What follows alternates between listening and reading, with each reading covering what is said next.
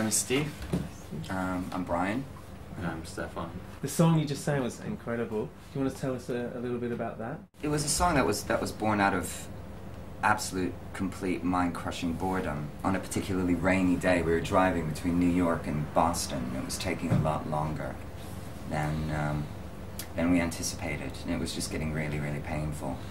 And we were all kind of stuck on this tour bus, we were at a loss as to what to do. And I got so unbelievably bored that I just said I had to go and do something kind of creative to just kind of to turn this non-day into something kind of positive.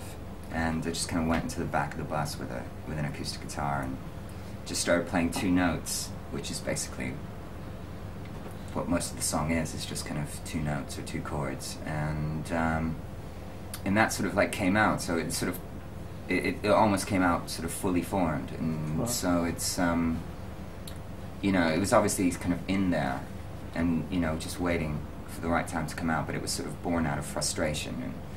And I just think it's really cool that something positive comes out of that kind of those negative feelings, and that's often what kind of songwriting sort of is for me. It's sort of creating something positive in terms of the fact that people can understand it and relate to it,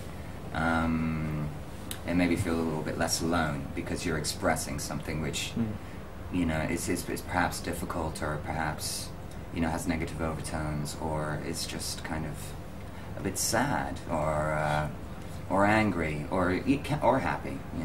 You've been to Japan countless times. Are there some things that still surprise you when you come to visit, or? Well, the thing that I really like about Japanese culture is something that I've just sort of only recently discovered, and it's sort of the notion of or concept of wabi-sabi, which I find absolutely really fascinating. I'm not sure I completely understand it, but we live in a world where we're all kind of like striving for perfection. We want like the perfect face, the perfect body, the perfect car, the perfect job, the perfect partner, the perfect Facebook profile, the perfect friends, the perfect children, and I think that's sort of like leading to sort of a very modern malaise, a sort of an unhappiness that sort of like exists in society, even though we have so much.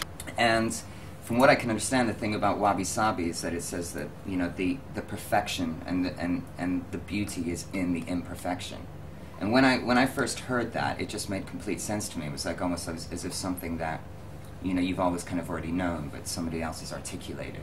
And to me, it was a very, very powerful and very, very freeing notion and idea.